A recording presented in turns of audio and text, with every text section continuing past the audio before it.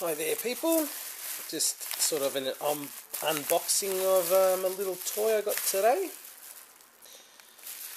and it is, it's very hard to do with one hand.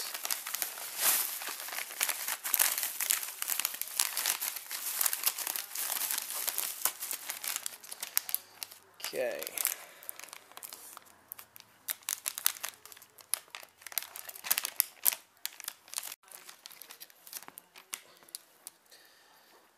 This little contraption here is the SD2IEC adapter,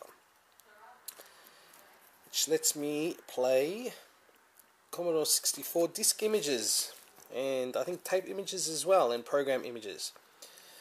So I don't have to damage my disks anymore. So I'm going to give this a go.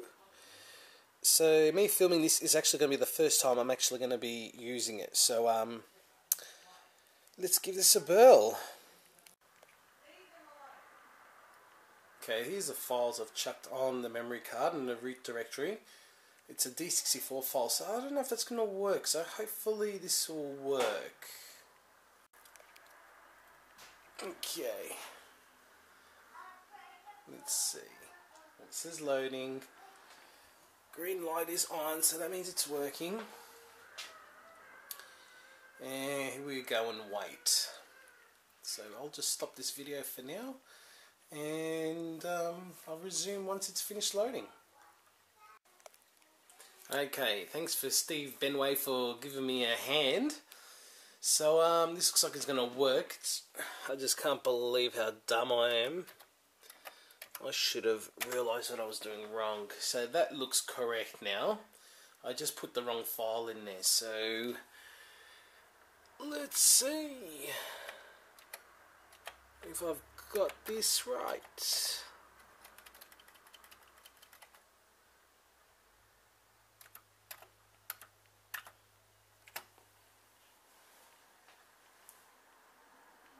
Okay, so far so good. And there we go. This looks like it's going to work. So I've got my trusty Mega Drive controller here. Now which button is it? It's loading. Okay, this looks so cool. Hopefully this works.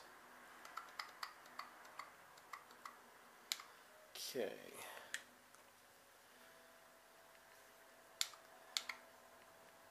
Let's load Kennerbolt, which is a Commodore 64 conversion of the popular mobile phone game. It was on the iPhone and Android. So this looks like it might take a while to load. So anyway, we'll get back to it. Well, there you go. It worked. Man, you gotta love the Commodore 64, no bull. I mean, it's so old, and they've gotten a game like this to run on it. I mean, look how awesome this is. It's exactly like the mobile game. Oh, game over. Alright, let me try another game then. Okay, I'm back to the main menu again. So, what can we try now?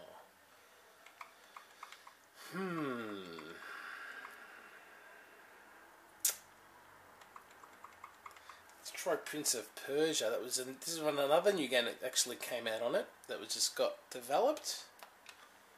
And my camera's going out of focus, and I don't know why. Oh no, this is a cartridge image. I don't know if this is going to work, but we shall see. Okay, well that last image didn't work. It's because it was a cartridge image. It wasn't my fault because the actual extension was a D64. So what can we do now?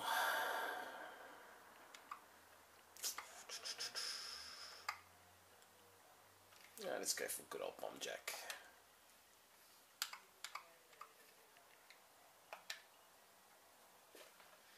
And it's loading. Let's hope this is successful, huh? Well, as you can see, it's loading. Got the green light. Which is weird because I saw other videos on YouTube when it's loading it actually shows a red light, so I don't know why mine's green, but who cares, it works. So it pretty much plugs into where the disk drive's supposed to go and gets its power from the tape drive port, so that's pretty cool. Unfortunately my flash cartridge doesn't make it run faster, so I've had to disable that. And it looks like it's loaded. So yeah, I mean, fingers crossed, I think it should be all cool now. And yeah, so far so good.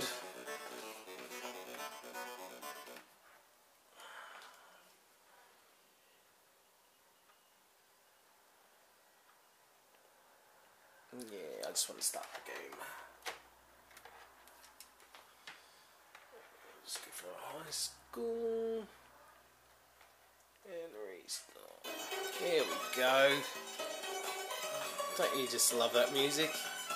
How awesome is this? Now this is going to be hard with one hand. I don't think I can even play it. I'm using my mouth to press the button, so...